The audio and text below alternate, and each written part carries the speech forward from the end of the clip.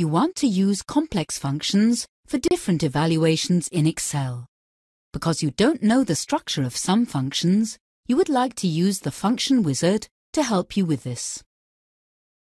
In this learning module, you will learn how to use the Function Wizard.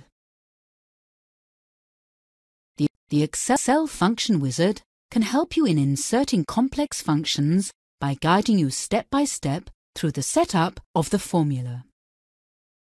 First, click in the cell in which you want the result to appear.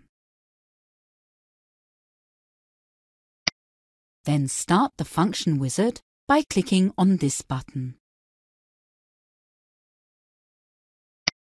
Select the function that you want to insert in the Insert Function dialog box now open. The field at the top helps you to search for the right function. If you are unsure of the name of the function you want to use, you can enter a description of the function in this text field using your own words. You can select a specific category with this arrow button. Excel has more than 200 predefined functions divided into 13 categories for a better overview. In this example, we will use the max function from the statistical category. All functions in the selected category are displayed in the bottom section of the dialog box. Here you select the relevant function by clicking on it. A short description of the function is then displayed below the drop-down menu. When you have found the right function, you can click on OK. You are now prompted to specify the arguments for the selected function.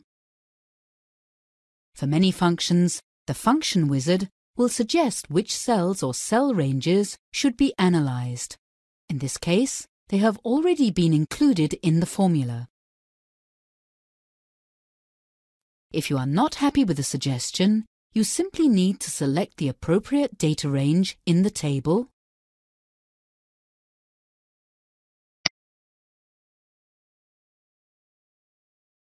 and your selection will immediately be applied to the formula.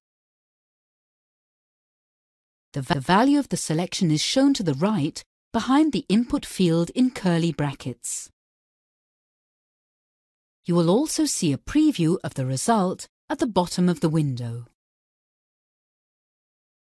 A short description and an explanation of the function are again shown below the preview. As you can see in this example, the number 1 argument is highlighted in bold. That means that this argument is required.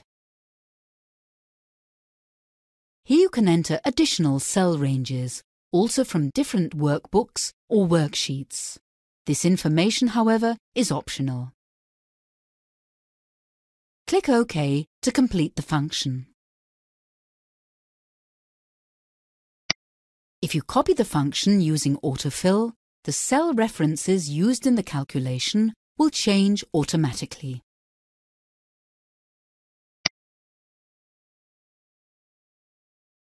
You can then quickly and easily perform calculations in tables, column by column, or row by row.